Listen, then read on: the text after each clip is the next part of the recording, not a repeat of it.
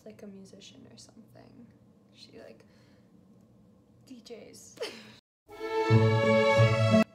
The other day, I got in my car and my music was just on shuffle, and all of a sudden this random demo that I wrote like 2 years ago just started playing, and I was like, what song is this? Where am I? What's going on? And then I realized, oh, it's that song I wrote that time and never put out because it just didn't fit, it wasn't the right, whatever, for whatever reason, it didn't come out. You know, like I wonder what other songs I've written that I've forgotten about, because I've written hundreds, if not thousands of songs. And so I went to my handy dandy SoundCloud and started doom scrolling back into the archives, and was like, wow, you know, I have all these songs that I've written and we've made demos for that have not come out, or probably not gonna get officially released because they just don't work with the projects that I'm making or where I'm going sonically and stuff. It's a shame that they're just gonna live in my hard drive forever. Oh, why don't I put them on the internet? Now would also probably be a great time to explain to you guys, what is a demo? A demo has many different shapes and forms. It can be anything from a little voice note, lyrics on a page and some chords, to what you'll see today, a semi-fleshed out production and rough vocals. So today, I want to start with a song that I actually really love the concept of. It just, I don't know, it fell into this weird place where it was like, it was more developed than the last project that I was working on, but it doesn't fit with the new project, so it's kind of in limbo. If an artist wanted it, I would give it to them. If it got put in a sync placement, I would totally do it. And if the opportunity presented itself for me to release it properly, maybe I would, but it definitely needs some work. The song we're gonna look at today is called Matinee, and I did this with a great friend of mine. His name is Zeph Park. He is in LA. We did it over Zoom. We met on TikTok. We have made like a ridiculous amount of songs over Zoom. This was one of them, and the way this one worked, we were working on another song in a session, and he was like, oh, I've got this title and like a little bit of a demo, and it just feels like a Mimika kind of title. Can I play it for you? And I was like, obviously, please play it for me.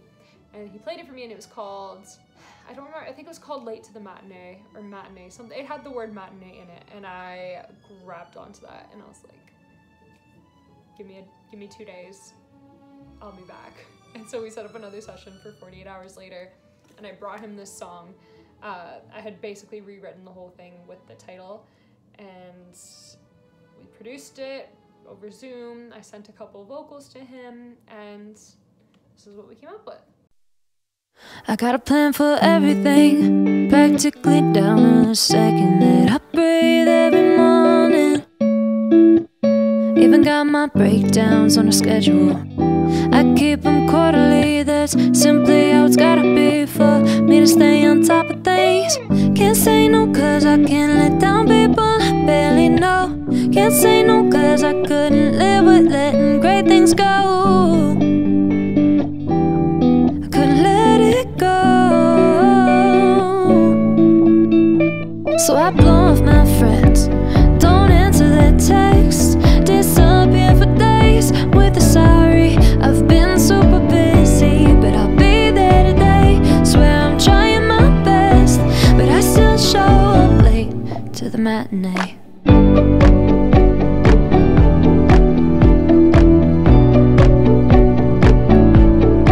I say yes to everything, cause I can't find a way to say it's too much for me.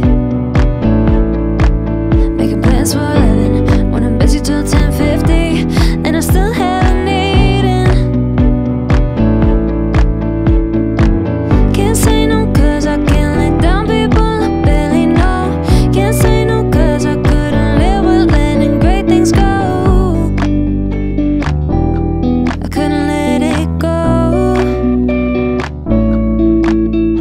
So I blow off my friends, don't answer their texts, disappear for days with a sorry. I've been super busy, but I'll be there today. Swear I'm trying my best, but I still show up late till the matinee.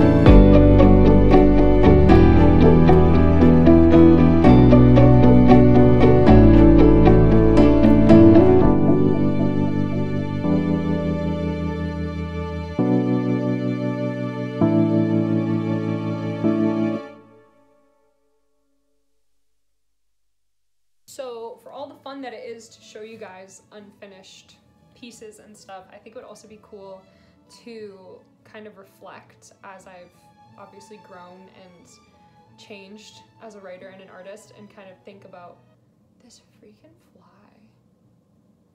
It's massive, it's like this big, and it won't shh.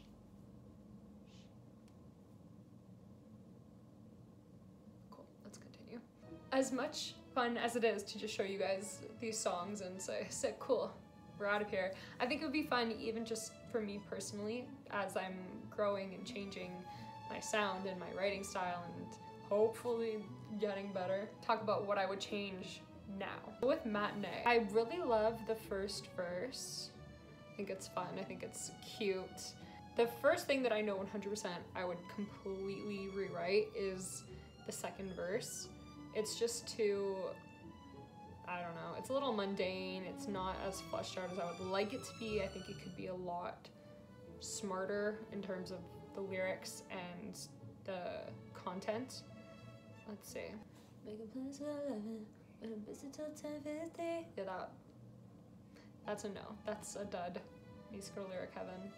Can't say no cause I can't let down people I barely know. Okay, that's the other thing. So the first line of the second verse is, I say yes to everything because I can't find a way to say it's too much for me. But then the first line of the pre is, can't say no because I can't let down people. Like, it's just too much of the same. So I would totally rewrite the second verse for sure. And then I think the only other thing I would do is maybe in the pre somewhere give a little bit more context so that the matinee thing doesn't feel like it kind of comes out of left field. I think that was something, this was 10 months ago that I wrote this. That puts us in September of 2021. I think that I had these really fun concepts that I loved and these titles that I adored, and I just was having some trouble connecting the dots a little bit. And that was something that through writing these songs and getting feedback on them, I learned, and people were pointing it out to me like, hey, I know that it's super clear in your head and you can see how you get from A to B in your mind, but for other people who are listening to it for the first time, they see A, but they don't see B coming, and it's a little bit wacky. So make it a little more obvious. Obviously, don't treat your audience like they're dumb, but you can't expect people to read your mind. And that was really great advice. And I think that it's something that I've totally implemented, and I can see how I've improved since this song, which is lovely. I would also 100% add a bridge. I'm a bridge girl, or an outro. Like, there's gotta be something after the last chorus. It either needs to end with an outro, or there's gotta be a super cool bridge. That's my jam. I love the guitar licks in the beginning. If I was to rate this on a scale of 1 to 10, 1 being, oh my god, what a mistake, why did I ever record this, let people see it, and 10 being, oh my god, I should have put this out, this would have changed my life, I'd probably give it a 6. I think it's cute, I think it's fun, I don't think it's life-altering, I think it needs work. It's a 6 as is, a 5 as is, it could be a 7 with rewrites and arrangement and all the other stuff. I'm at the point now in my journey also where I'm being much more critical, and nothing comes out unless it's a 10 in my mind, or close to a 10, 9.3 and up. I also know myself better, and when I wrote this song, I thought this was the best song I had ever written. I was like, wow, it's so smart, it's so fun, it says exactly what I want to say, and then you take some time away from it and you come back and you see the holes. You know, it's like when you paint a room and you do the first coat and you look around and it's a brand new color and you're like, wow, it looks so good, so cool. And then you leave it to dry and you come back a couple hours later and you're like, oh, this needs a couple of extra coats because it's a little patchy. I feel like that's what happened with this song. It's fun to go back through all these songs because it's like looking at me captured in little snapshots throughout the different things I was dealing with in my life. Anyways, I hope you enjoyed listening to Matinee, and let me know what you think. If you think I'm being too harsh, if you think I'm being too nice, what would you rate it on a scale of 1 to 10? And that's it for today. I hope you enjoyed, and see you next week. Love you lots.